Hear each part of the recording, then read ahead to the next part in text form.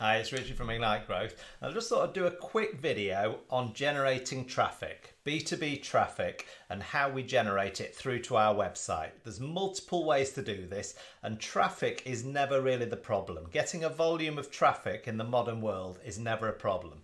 Actually, the conversion is usually the problem, either website conversion or once those that traffic's been converted into leads, it's the sales process that's not converting. So get your conversion areas right first, and then come back to this video and look at the different types of traffic you can generate to your website. So let's quickly go through the four main types. The three main types. I'd say offline as well is in here, but organic traffic. So this is basically generated via direct traffic, so having your website on your business card, having your website on your brochures, having your website on different partner sites. You know, that's direct traffic that will come through where people actually they see your domain name and they type in your website address into Google to come straight through to you.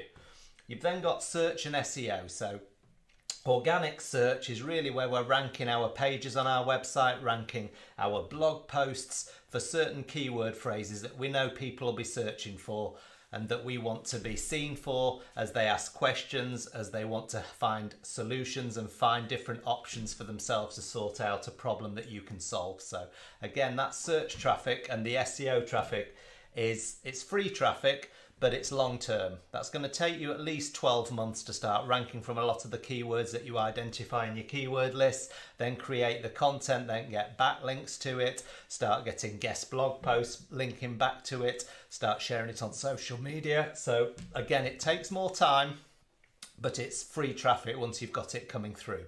And most websites will have 300 or 400 visitors a month through their search and SEO traffic without really trying.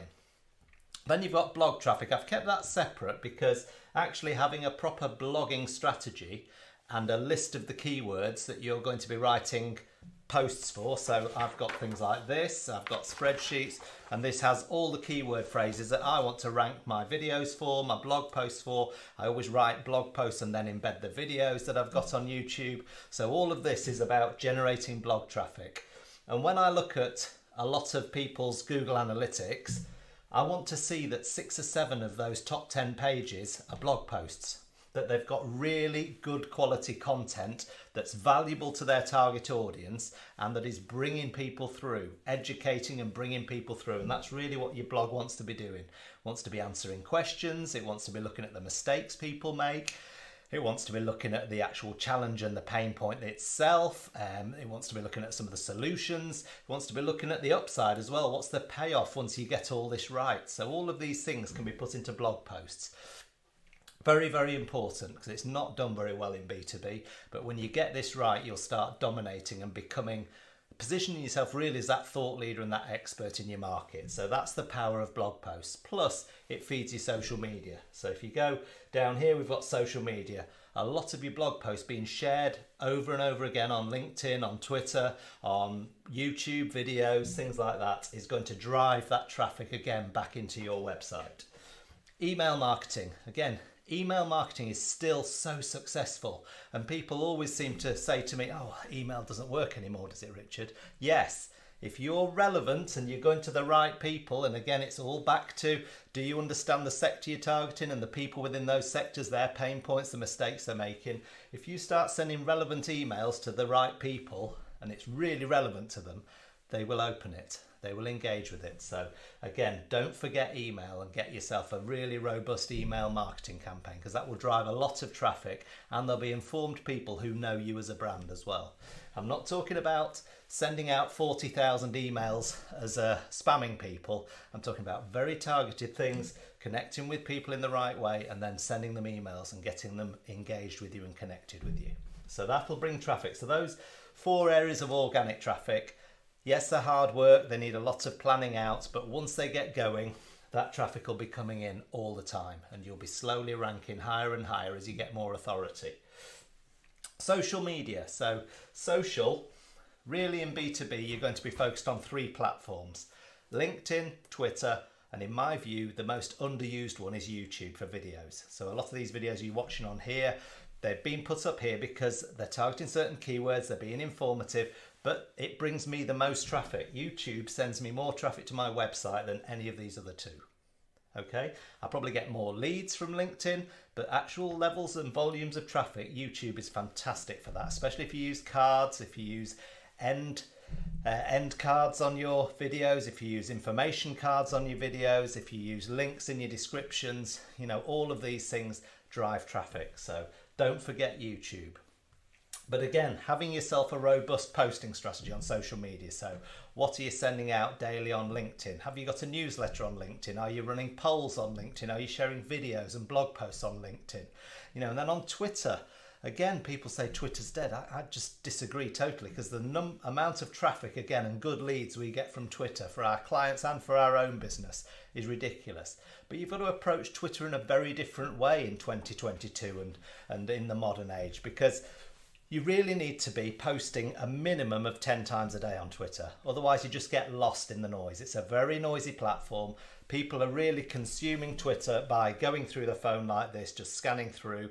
Once, twice, 3 times a day, they'll scan through Twitter. So it's really like a news feed. So treat it like a news feed and post regularly and mix up what you're posting. Again, polls are very good on Twitter. Infographics are really good. Use hashtags a lot more on Twitter, and then start tapping into the community on Twitter. So if you're working in the manufacturing vertical, then what are the main magazines you want to be following? What are the main events, the main shows every year, the trade shows, you know, all of these big conferences that are run in your sector? They'll all have a hashtag and they'll all be posting on Twitter in the build up to it. People will be attending it. So again, you can get involved in those conversations very naturally. But again, it just requires hard work. But it really is. I always feel Twitter's a community thing. If you want to be really embedded in a sector and a community and get noticed, then Twitter's the way to do that. LinkedIn is more personal. Yes, you've got a LinkedIn business page, but it's your personal profile that will bring the most leads in. You'll be able to reach out. My personal way to do it is I reach out to 20 people every morning. Then I engage with different people's posts. I'm very, very social, like posts, I share posts, I engage with people, and then I connect with them. And that's really how I built my LinkedIn. Following up 20 a day, and then over the year you just build more and more and more connections in your area, and then leads come from that. Whenever I run a workshop, I post on LinkedIn, I fill them. All of those things are fueled by LinkedIn and good relationships and using LinkedIn in the right way. Okay, so we've gone through social media. The last one I'm going to touch on in this video, I mean, it's just 8 minutes long now, so I'm going to just touch on paid. Because again, I think people are scared of paid, certainly in B2B, because they've had bad experiences in the past, or they've maybe used an agency who were targeting all the wrong keywords. They weren't seeing proper leads from them, so they've sort of spent thousands of pounds and not really seen a return. Well, in my view, the power of paid is really in remarketing. Building custom audiences of people who've visited your website, different pages on your website, people who've engaged with you on social media. This is where the power of paid is. Yes, Google Ads can be really, really highly focused, especially if you get your keywords right. So when you're doing your SEO up here, you've built out your keyword lists, look for intent keywords. What would someone type in if they were actually looking to buy your product, your service, or your solution? And really build very tight keywords, very tight campaigns around that on Google Ads. And it can be highly profitable. It really can be profitable. But again, you're probably going to go through 3 or 4 iterations before you hit the right formula. So don't give up on Google Ads. Keep optimizing. Make sure, as I say, you have very, very tight keyword ads in here. Very tight keywords that you're targeting in here, and make sure they're intent based, so people will only type that in if they're down at the decision making stage. That's how I would use those. LinkedIn ads are great for awareness and for targeting roles. If you know a very specific role within a company and a size of company, there's never been a better platform than LinkedIn to run a campaign through there to get to the marketing manager of a company of a certain size with so many employees in a certain sector. You know, so actually targeting roles with LinkedIn can be really useful, especially when you combine that with building out custom audiences.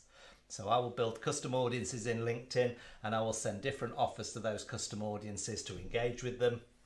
But I'll also target roles within there as well, and get those people segmented in my custom audiences too. So those are the areas I would focus on with traffic. As I say, don't be scared of paid. Just really, you're going to use paid to get your volume up. And once you get paid campaigns working, again, the thing I always love about them is I can scale up or down just by spending a bit more money.